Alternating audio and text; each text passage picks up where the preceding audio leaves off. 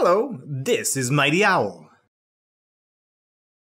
Hey, did I ever tell you that you matter? I mean that you are matter. I mean you do matter, but you are matter. Everything is.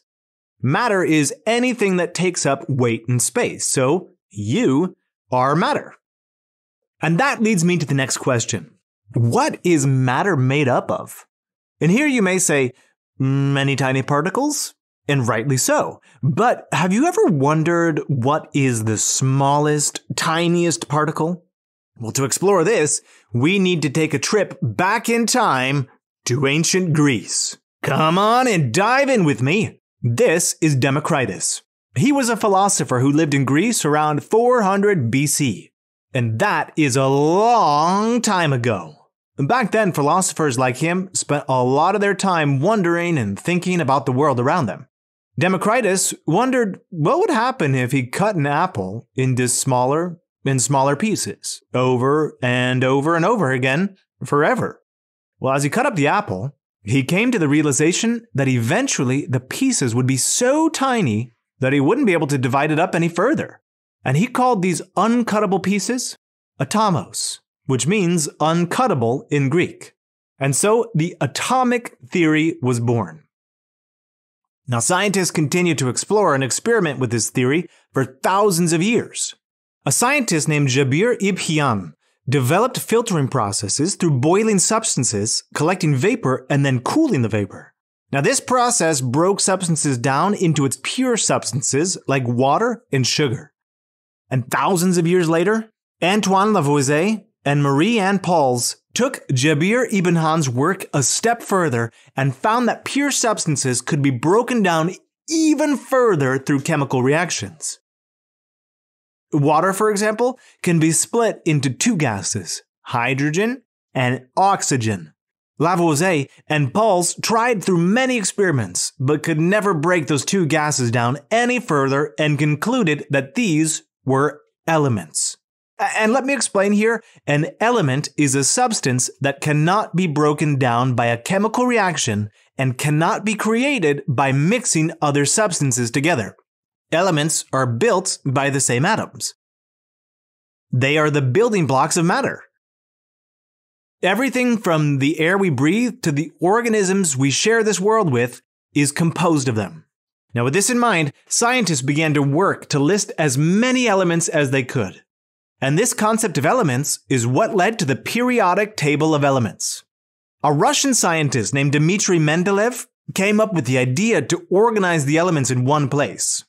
Oh, and what a mighty table he came up with. Take a look at it. It consists of 118 known elements, and each one has its own chemical symbol, one or two letters that proudly represent the element's name from its box on the periodic table. Looking at the table, some of the abbreviations are easy to figure out, like H for hydrogen or C for carbon. Others are trickier and date back to ancient times when Latin was the primary language. Let's look, for example, at, here's one. The symbol for sodium is Na. Why? Because in Latin, the name for sodium is natrium. But don't worry, you'll see the full name of each element just below the symbol. Each element also has a decimal listed under each chemical symbol. This value is the element's atomic mass. It represents the average mass of an atom of that element. Each element not only has an abbreviation, it also has an atomic number. Now, this number is usually found in the top left corner. And to understand what this number means, we need to dig deeper into what makes up an atom. For a long time, atoms were thought to be uncuttable. But not so long ago, scientists found out more about the structure of the atoms. And they found a nucleus at their center.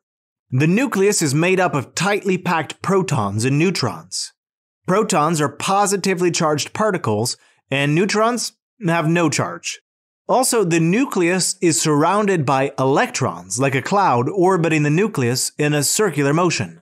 Electrons have a negative charge. So, protons and electrons have the same number in an atom, and that's why we say the atom is neutral, because the plus and minus cancel each other out. So connecting this information back to the periodic table, The atomic number of an element indicates how many protons are in that element's nucleus. And the beauty of atoms is that they can bond to form solids, liquids, and gases.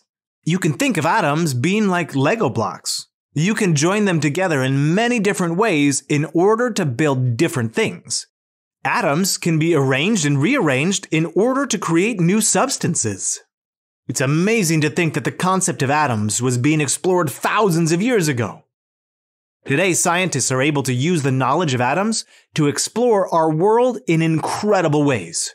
They use the periodic table as a powerful tool. A periodic table can serve as a sort of recipe book. The chart shows how elements relate to one another.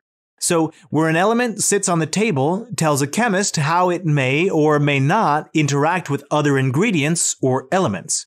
These mighty building blocks of matter still have many mysteries to them waiting to be discovered.